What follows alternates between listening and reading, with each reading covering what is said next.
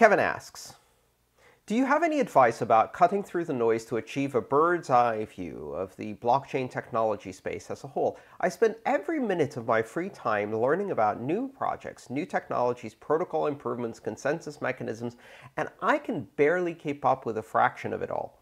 As someone who spends much more time learning in this space than I do, how do you filter through it all? Do you recommend any sources in particular that do a great job at distilling the highlights of what's going on right now?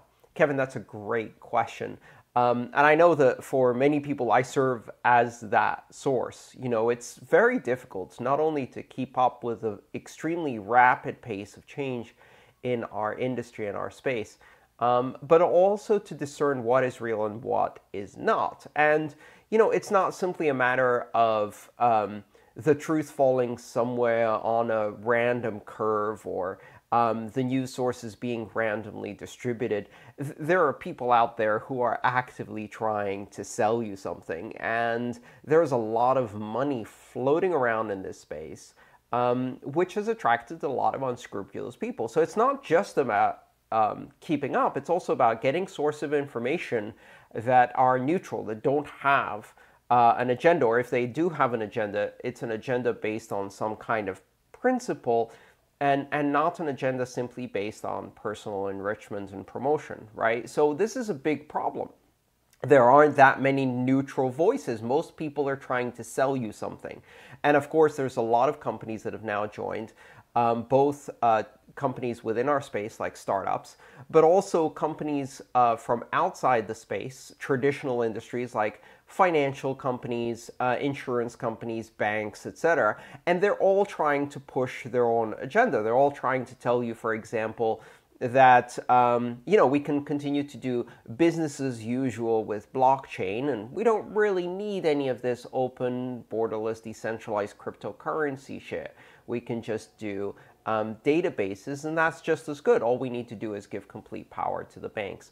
You know, so there's all of these challenges. To me, the best approach for cutting through the noise is to go directly to the technology and to go to the source information. So I look at code, and I use the code and try to understand what it does. In addition to that, I read the developer mailing lists. I read the discussions on GitHub. I read the pull requests. I read various chat rooms, and not all of them are good anymore. You know, a lot of the very qualified developers have left many of the public chat rooms because of all of the noise that's happening there. And in order to get work done, they've gone to more private forums. But you can still find a lot of good information online.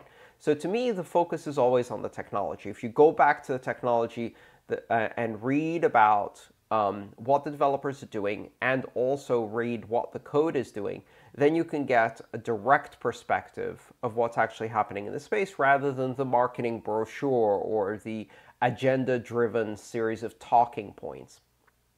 Everdread asks about crypto book recommendations. Hi Andreas, in a recent interview you spoke about your passion for reading. I've already read and loved your book, so what else do you recommend in the crypto, decentralization, and tech space?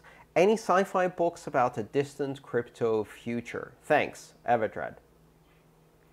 You know, probably one of the most influential authors that I've read almost everything they've ever published, if not everything they've ever published, that has influenced my thinking a lot, is a cyberpunk author called Cory Doctorow.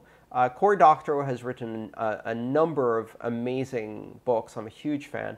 And his latest book, Radicalized, just came out. I haven't started reading it yet, but I've loved every single one of his previous books, and they speak to this decentralized, autonomous, software-based, community-oriented, open-source future.